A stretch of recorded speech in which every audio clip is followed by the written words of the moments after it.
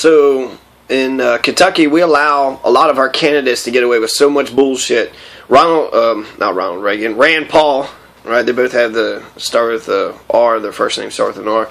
But Rand Paul, he was running for U.S. Senate a few years back, and then they asked him about Harlan County. They said, well, what do you know that's significant about Harlan County? And he couldn't mention anything. I think he said something about the mountains or something. But the Bloody Harlan, there's 2 decades, the 1970s and 1930s, there was Bloody Harlan. There was the coal miners had struck against the coal miners, or the coal miners had struck against the coal companies, and they had the gun thugs were sent out by the coal companies, and so there was blood. Blood was shed. So there were people were slain in Harlan County over the strike. But Rand Paul didn't know that. There wasn't really much emphasis about it. Iowa, who gives a shit? He didn't really know. So I feel like we need to start putting the pressure on our politicians, our representatives. These are people that's supposed to represent us, and we should put pressure on them to make sure that they're doing what it is that they promised to tell us. And it's probably not that surprising that Rand Paul either maybe conveniently forgot, since he's anti-union. He's very happy to break the strikers' lines, just like Ronald Reagan did when he fired 12,000 air traffic controllers. So they're fucking dirtbags. That's what they do. Allison Lundergan Grimes, after Ashley Judd had bowed out of the U.S. Senate race for this year, she took the helm very strongly. Here's some footage of her at Fancy Farm. With the highest percentage of the vote of any Democrat running for statewide office that year. She recently announced for the Democratic nomination for the U.S. Senate. Maybe you received a call from her grandmother, Secretary of State Allison Lundergan Grimes.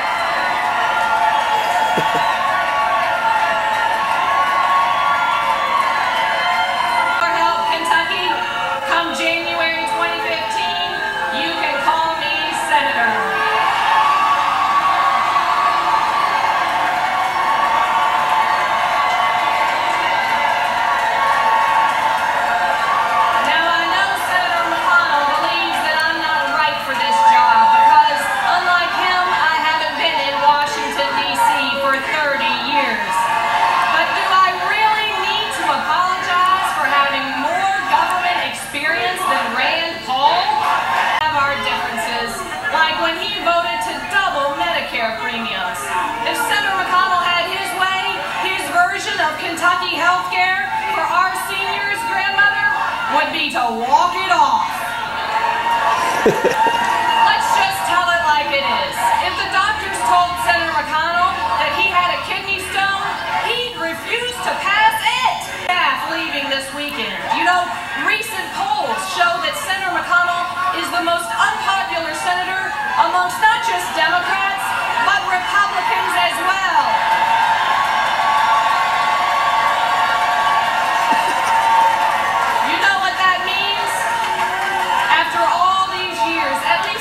One campaign promise to keep both parties coming together. Good women of Kentucky, when you vote against the Violence Against Women's Act, the Lilly Ledbetter Act, and the Paycheck Fairness Act, stops now. And you're failing to realize the importance of labor, that it has literally lifted millions out of poverty, stops now. Now the Senator and I, we have 2 different views of public service. As we all know, he views public service as a carnival game of whack-a-mole. Well, I will tell you, I don't scare easy, and neither does the rest of Kentucky. After 30 years of failed leadership, well, I will tell you, I don't scare easy, and neither does the rest of Kentucky. After 30 years of failed leadership, well, I will tell you, I don't scare easy, and neither does the rest of Kentucky. After 30 years of failed leadership, Senator McConnell talks about Team Mitch. Well, Kentucky, I'm here to invite you to join Team Switch. Thank you. God bless each of you in the Commonwealth of Kentucky. And here's some footage of Matt Bevin also. In the Army. He moved to Louisville in 1999. He's worked in the financial industry, worked at National Asset Management, and humanitarian projects in India and Africa, and he's chaired the board of the Louisville Area Chamber of the American Red Cross. He's announced his candidacy for the Republican nomination for the U.S. Senate, Matt Bevin. Where's Mitch? You know, the people of Kentucky have been wondering that for quite a while now. On both sides of the aisle, I'll have you know. And I'll tell you, Mitch McConnell spoke in Louisville earlier this year, and he told people he likes to brag about how Kentucky is a place where people come to end their lives. That was his exact quote. I'm running for U.S. Senate because I'm living proof of, and I want people to know that Kentucky is a place for people to begin their lives, to expand their lives, and to improve their lives. There will be time for that next year. The bells that have been ringing, Mitch McConnell seemed to wonder what was up with that. I saw him kind of looking around. And let me tell you something, Senator, if you haven't scurried away yet.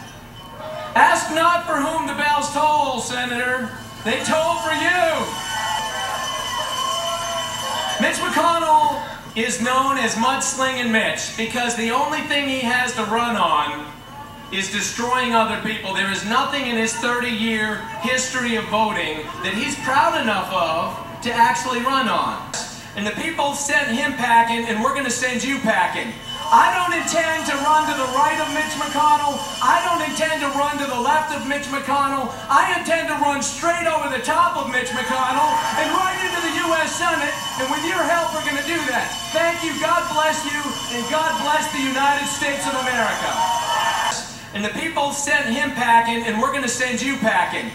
I don't intend to run to the right of Mitch McConnell. I don't intend to run to the left of Mitch McConnell. I intend to run straight over the top of Mitch McConnell and right into the U.S. Senate. And with your help, we're going to do that. Thank you, God bless you, and God bless the United States of America. And the people sent him packing, and we're going to send you packing. I don't intend to run to the right of Mitch McConnell. I don't intend to run to the left of Mitch McConnell. I intend to run straight over the top of Mitch McConnell and right into the U.S. Senate. And with your help, we're going to do that. Thank you, God bless you, and God bless the United States of America. Allison is poised and polished to take the U.S. Senate seat, but she's not as liberal as Dreamboat Ashley Judd. Ashley Judd, she was even running ads that was countering Sarah Palin when she first came in for vice president, such as hunting wolves, arrow hunting of wolves.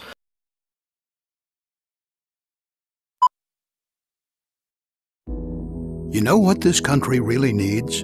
An independent voice for Obama. I am committed to President Obama and Vice President Biden. I think he's a brilliant man. He is now able to flower more as the president I knew he could be.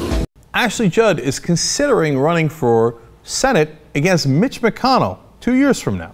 Now, Mitch McConnell is the leader of the Republicans in the Senate. A leader who knows how to follow. I will go wherever the president wants me to go. Someone who will never forget where she came from. And it just clicked. Tennessee is home. And it just clicked. Kentucky is home. Someone who knows what's good for us. Obamacare has done so much for us right here in Tennessee. Someone who shares our values. And by the way, why are they scared of Ashley Judd?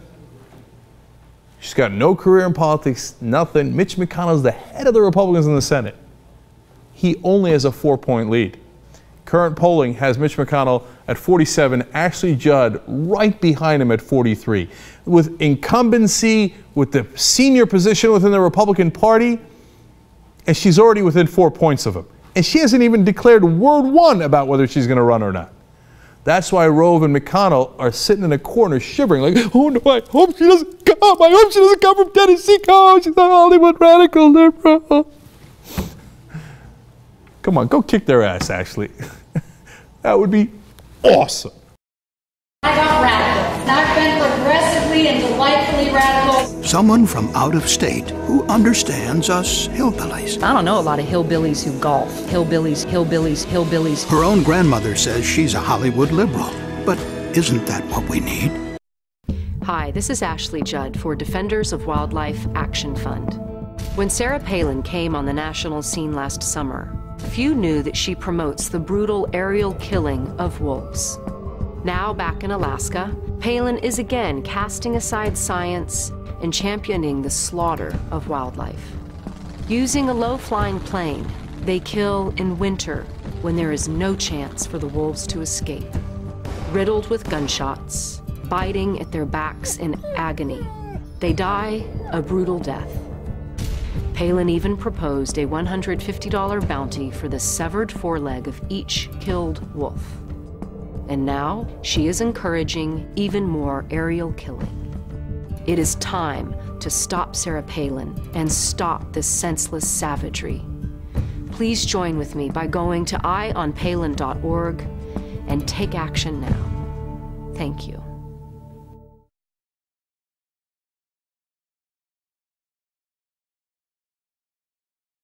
Ashley Judd, an Obama-following radical Hollywood liberal who's right at home here in Tennessee.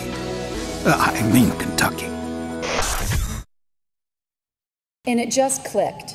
Tennessee is home.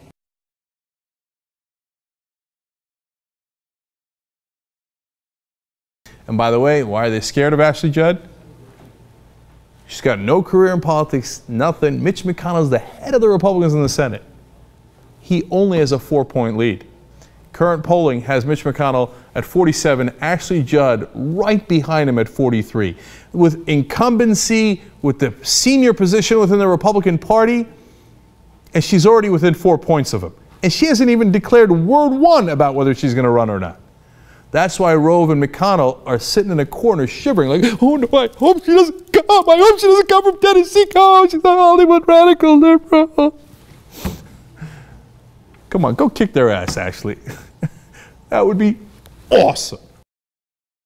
So there's all the candidates that's running right now. We need to learn about the candidates and we need to put pressure on them. So the Allison Lundergan Grimes is the main Democratic, probably the one who's going to win the primary, but that's because the Democratic Party of Kentucky, the state's Democratic Party, has endorsed her already before the primary, which I think is illegal. They're not allowed to do that.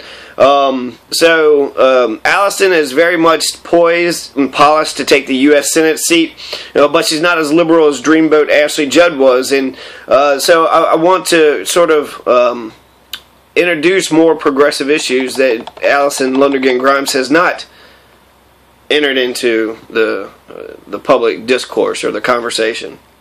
So some of the other candidates that are running for U.S. Senate besides Allison Lundergan Grimes, so here's a list, and memorize this list because these are all the choices that you have. You have Allison Lundergan Grimes, Greg Lichty, Tom Rechtenwald, and Burl Farnsley. Okay, so you have Burl Farnsley, Allison Lundergan Grimes, and Greg Lichty, and Tom Rechtenwald. Thanks for stopping by. One more time, Burl Farnsley, Allison Lundergan Grimes, Greg Lichty, like tea, iced tea, licking iced tea. So Greg Lichty, and then Tom Rechtenwald. Tom Rechtenwald is a businessman. Greg Lichty is a professor at U of L. Allison Lundergan Grimes is the Secretary of State, and Burl Farnsley is described as a perennial candidate, which is the same designation as they gave to Gatewood Galbraith, who would respond, well, Kentucky's got perennial problems, so you want to call me a perennial candidate? Kentucky has perennial problems. Now, you had Benny J. Smith and Edward Marksberry who were running for the Democratic primary, or at least Benny J. Smith was able to trick Philip Bailey of the NPR, who eventually dropped out, that he was in the race. But I didn't see any finance forms that was filed or any campaign forms, so I feel like he just said it, and then Philip Bailey believed him, interviewed him. So anyways, they basically tricked fucking Philip Bailey, or maybe he's a plant, or Philip Bailey propped somebody up and interviewed him or some shit. I don't know. Lexington, you got shootings in urban and in inner city in Lexington, Louisville, because they're getting like their weapon of choice is 9mm Glocks. One issue it seems that you and Senator McConnell do agree on is support for industrialized hemp. Senator McConnell obviously has come out for that. That seems to be on a course, some sort of course in the federal government. But more and more I'm seeing poll numbers that show that not only Kentuckians, but a large majority of the country is leaning for legalization of marijuana, whether it's medical or recreational. On those two issues, where do you stand? Well, let me first say that as far as industrial hemp is concerned, there will be more products. Well, first of all, Kentucky used to be the #1 industrial hemp producer in the world.